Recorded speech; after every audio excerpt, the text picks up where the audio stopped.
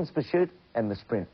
And after the enormous build-up required for the world titles in Stuttgart, the team must now begin the long haul again as they gear up for Barcelona and the Olympic Games. Kim Sporton found out our cyclists have spent the past week at Falls Creek for a training camp with a difference. As the sun rose over Falls Creek, some of Australia's greatest Olympic medal hopes were also rising.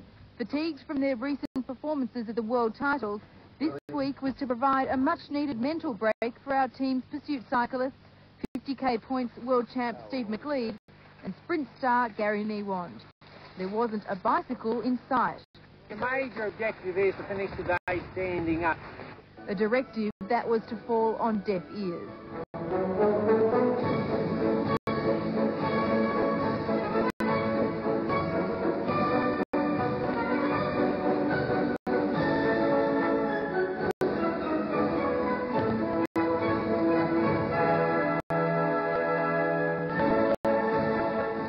Considering that these guys' legs are their livelihood, you're probably wondering why their coach is letting them risk life and limb so close to an Olympic game.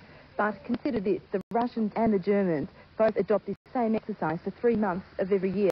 We're after everything we can to ensure that we're one of the best in the world, and so we have a strategy planned out for the whole year, and this is part of it. They were soon to realise this was no holiday camp. By lunchtime, these elite athletes, who cycle up to 300 kilometres daily, were out for the count.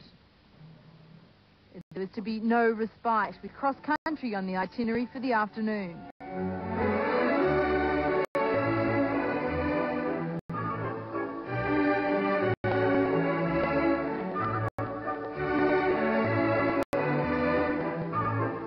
And by day 2, they were on their hands and knees to coach Charlie Walsh, pleading exhaustion. It was a diversion from a staggering cycling routine that they were finding most beneficial. What sort of hours would you be putting in when you just start in your normal routine of cycling back at home?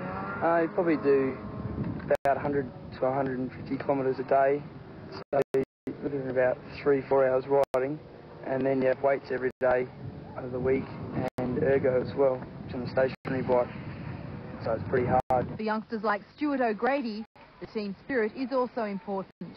It's the 18-year-old from Adelaide's first year with the seniors, and he was a member of the team that placed 3rd at Stuttgart. Coach Charlie Walsh, always a visionary, has him earmarked as another Dean Woods.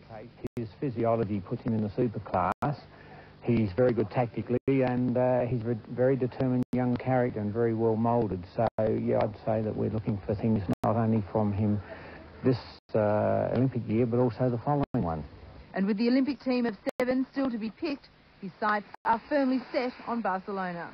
Very determined. I really would love to go because it just means so much to not only myself but my family as well, because Mark went to the Olympics to Tokyo and he supports me quite a lot, and I just love to be there representing Australia. Another big chance is Steve McLeod, the world champ in the 50k points last year and second to arch-rival Bruno Risi of Switzerland this year. Steve is geared up for Olympic gold, but a lot hinges on the programming. This year was a bit of a mess around with the program because we had the team's pursuit semi-finals on the same about an hour before the points final, so I was a bit fatigued from there, where he had 2 days rest from his previous event. Also a hot favourite is sprinter Gary Newand. The oldest team member, Gary already has 2 Commonwealth Games gold medals and a bronze from the Seoul Olympics. I'll go into the Olympics hopefully seeding number 2, and anything better than bronze I'll be happy with, and anything equal to or less I won't be happy with. Gary clocked in 3rd at the world titles behind the Germans, but has a better chance at Barcelona, as each country can only field 1 competitor per track. Charlie is another with a point to prove. He's nurtured the Olympic cycling team since 1980. His long-term strategy is now reaping rewards. In the last 3 Commonwealth Games, Australian cyclists have brought home 12 gold medals. At Seoul, 2 silvers and 2 bronze, and a gold at LA. And under his watchful eye, our future outlook is rosy. Oh, I don't get into the prediction stakes, other than to say that we like to think that we will be competitive, and we're very determined to be so.